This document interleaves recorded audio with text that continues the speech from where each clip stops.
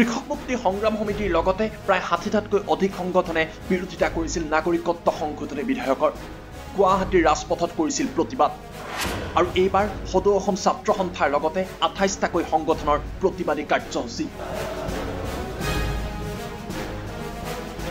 আছুৰ নেতৃত্বত সক্ৰিয় বিক্ষোভ। আৰু এইদৰেই নাগৰিকত্ব সংশোধনী বিধেয়কৰ বিৰোধিতা কৰিছে এই সংগঠনসমূহে।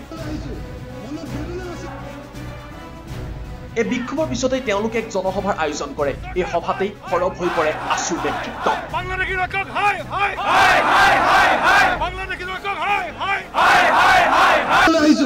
মনত বেদনা আছে, আমাৰ খং আছে, ক্ষোভ আছে। কাৰণ যিসকলে আমি অসমৰ মানুহে ভোট দিছিল, পৰিৱৰ্তনৰ সপক্ষে ভোট দিছিল, আজি সকলোৱে বিচাৰিছিল কি যে চৰকাৰ হ'ব, চুক্তি ৰূপায়ণ হ'ব, খিলঞ্জীয়া মানুহৰ স্বাৰ্থ ৰক্ষা হ'ব, সাংবিধানিক ৰক্ষা কবচ পাম, মাটিৰ ওপৰত অধিকাৰ পাম, NRC উন্নীত হ'ব, সকলো কথা হ'ব, বিদেশী চিনাক্তকৰণ হ'ব, বহিষ্কাৰ হ'ব, সীমাশীল হ'ব। হ'ল জানো? হোৱা নাই। আৰু আমাৰ ওপৰত সকলো আন্দোলনকাৰী ৰাইজৰ ওপৰত, খিলঞ্জীয়া মানুহৰ ওপৰত এই চৰকাৰখনে মানসিক নিৰ্যাতন চলাইছে, মেণ্টেল টৰ্চাৰ চলাইছে। আৰু এই মানসিক নিৰ্যাতনৰ কিন্তু ফল কিন্তু ভাল নহ'ব। সদৌ অসম ছাত্ৰ সন্থাৰ সাধাৰণ সম্পাদক লুৰিণজ্যোতি গগৈ সৰব হৈ পৰিছে বিজেপি চৰকাৰৰ বিৰুদ্ধে। বিজেপি চৰকাৰক কটু সমালোচনা লুৰিণৰ। তাৰ লগতে লুৰিণৰ দাবী শিলাদিত্যদেৱক গ্ৰেপ্তাৰ কৰক। যে শেহতীয়াকে অসমৰ মানুহৰ মাজত অসমীয়া বঙালীৰ নামত, হিন্দু মুছলমানৰ নামত এনেকুৱা ধৰণৰ কাম কাজ আৰম্ভ হৈছে। ভাতৃঘাতী এটা পৰিৱেশৰ সৃষ্টি হৈছে। আৰু তাৰ মূল কাৰক হ'ল এই চৰকাৰ।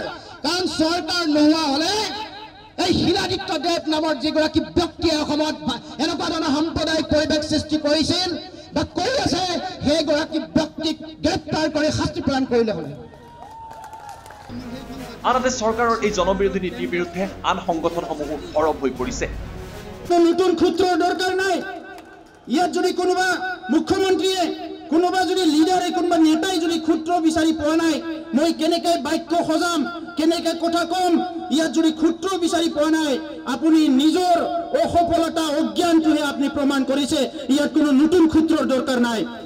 সূত্ৰ এটাই, নাগৰিকত্ব আইন বাতিল কৰক। আছুৰ এই প্ৰতিবাদী কাৰ্যসূচীত কেইবাখনো মহাবিদ্যালয়ৰ ছাত্ৰ ছাত্ৰীসকলেও যোগদান কৰে।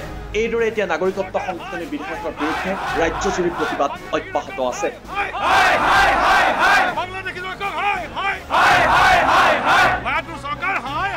Bureau report, time it.